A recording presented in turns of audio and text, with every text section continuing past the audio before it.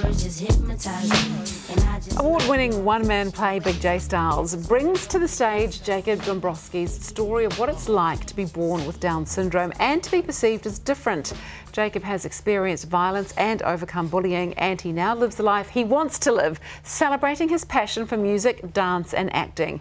Jacob joins us now, along with director Rose Kirkup. Really great to have you both here. Thank you. Such a pleasure. Jacob, let's start with you. How long has performance been part of your life? It's for ages. Yeah, since you're little? Yeah, being a little baby, but now I'm growing up now, so I'm a proper a new guy. You are. Yeah. You are absolutely. And you are an inspiring guy as well, because you can dance, you can act, you can sing. Yes. And last night, opening night in Auckland, how did that go? You happy? I feel real stoked. Yeah. Nice. Yeah.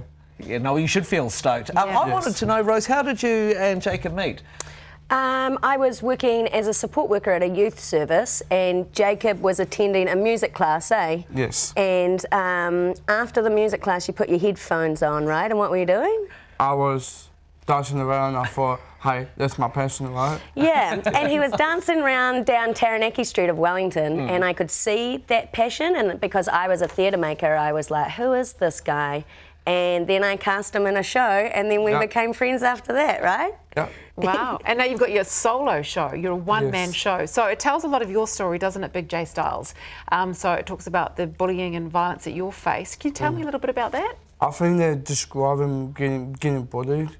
It's like when I went to school, there's a schoolyard, and they do what they did to me. And I thought I was just going to move on, just with that. So, And kids could be really awful, can't they? Yeah, because those kids are really horrible to me. But they started to picking a fight, but they can't win. Yeah. So what I did is pacify them. Yeah, we talk a little bit about it in the show where Jacob was bullied at school, and then some of the things that he did to warn people about the bullies. So, for example, he punched the fire alarm during that time to warn people about the bullies. But, you know, it was a big time for you, AJ, but it's cool because he's able to move on and share it in his story and help others. And also, who's got the one-man show and who's on TV right now? Not the bully. And how do you tell the story? Because there's a bit of dance involved. You really rage it out, don't you? Well, sometimes when you go on stage, you're just gonna go there straight doing it, just give it 100%, really. Nice. Yeah. And I think that's your motto in life, really, isn't it? Give everything 100%. Yeah, exactly. Yeah. Do you love it when the lights come on and that opening night happens? Well, I feel real stuck about the lights and myself, so I'm just gonna get in there, get in the zone. That's part of me. Yeah. So, yeah. And Rose, Jacob plays lots of different characters as well, isn't it? How does that all work between the two?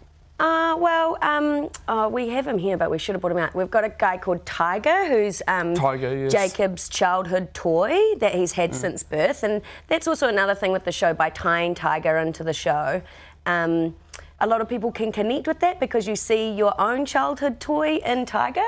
There he is on screen.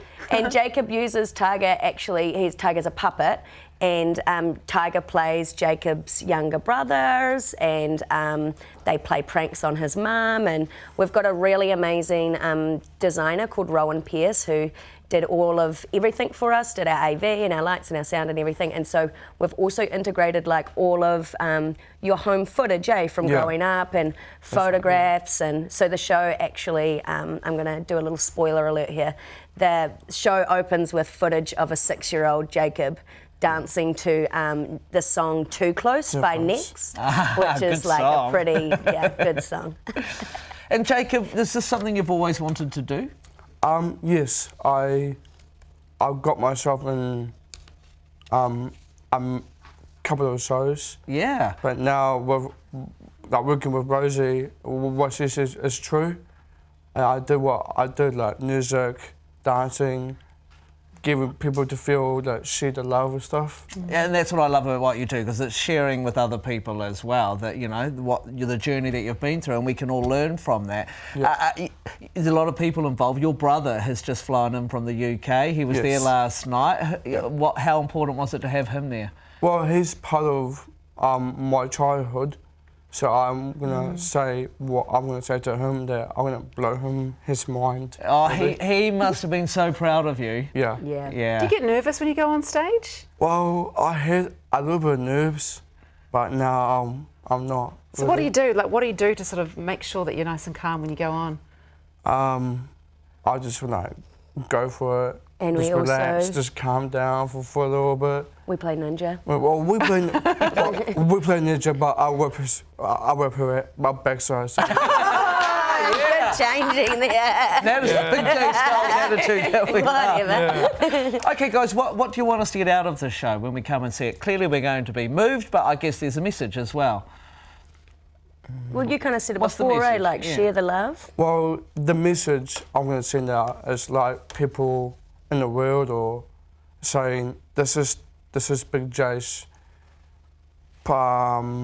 project, and to let them know I want them to share the love as well, just with Auckland and my home. Yeah. So I'm going to try and get them to say, yep, this is us, Yeah. and be strong. Love it. Everyone is different and everyone is awesome. Yeah. Wow. Yes. Hey, thank you both so much for joining us today. That has been great. Big J Stylez plays at the Herald Theatre until Saturday. For ticket details, check out the Auckland Live website. How inspirational is that guy?